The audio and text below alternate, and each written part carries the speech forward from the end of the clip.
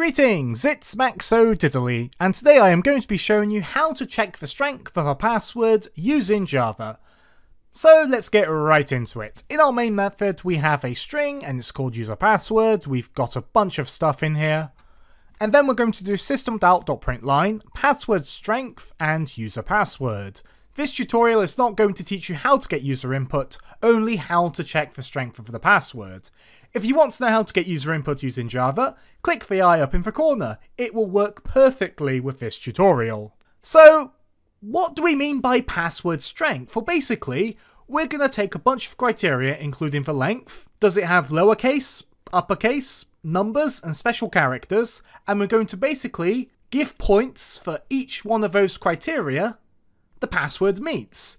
Because you know when you type in a password and it's like, oh, this password is weak, or this password is strong, or this password is moderate strength when you write the whole Harry Potter series down as your password. That type of thing. And we're just going to make one of those. So let's get right into it. So let's define our function. We do public static int, password strength, string password. So we are going to return an integer, which is going to be the score. The higher, the better. And then I'm going to let you guys decide what you want to do with those points. And obviously you can customize how points are given out. It's going to be a lot of fun. And we're going to call the function password strength because we're measuring the strength of the password. And string password is obviously the password we want to test or rate or evaluate. So firstly, we've got a couple of lines of code with a couple of if statements. Let's break it down. So int score is going to be the score. We're going to set it to 0. And then we're going to do int length equals password.length. We want to get the length of the password because we want to do a bit of work on it. So we have got some length checks here and some range checks. Click the eye up in the corner if you want to know how to do a range check. But you don't need to watch it for this tutorial. But basically we're going to do if length is greater than or equal to 8 and length is less than or equal to 10, we give them 1 point.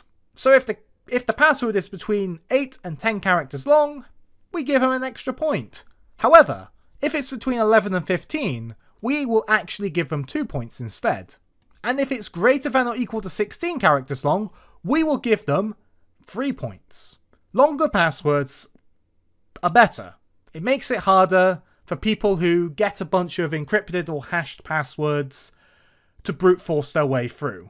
It takes longer the longer the password. Obviously complexity helps as well, but length does play a part, and we want to reward that. So we give them a few extra points, and if the password is less than 8 characters, they don't get any points. Obviously you can customize this to whatever you want. So underneath our else if statement, length is greater than or equal to 16, we're going to just do another set of if statements.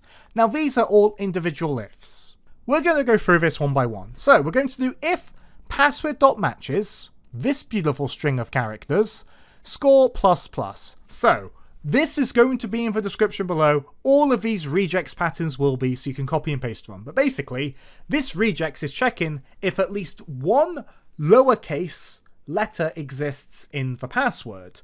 If it does, this is a true, and therefore we get an extra point. We can do score plus plus. Then we're going to do the same again.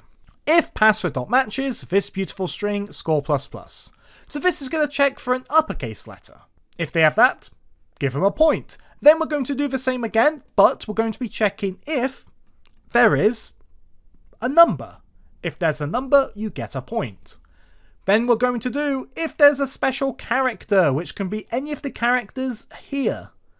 If one of these exists, give them a point.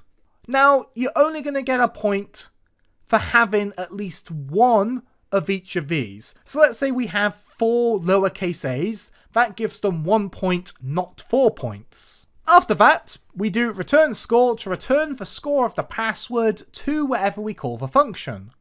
And that's it for this tutorial. So we go up to the top of our code, we save our work, and we are going to do a password which matches all of the criteria. It's going to be greater than 16 characters long, going to have lowercase, uppercase, special characters, and numbers. We save our work and hit play. And we have a score of 7. Because we meet all the criteria. But what if we don't have a special character? What happens? Well, now it's 6.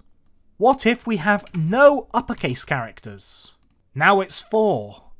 What if we have no letters? And we are now 10 characters long, so we're only going to get 1 point for the length. And in the previous answer, we were below 16, so we actually got 2 points for the length. But now, we are only going to have a score of 2. But what if we cut down the amount of numbers to just be 6 characters long? Well, now we have a score of 1.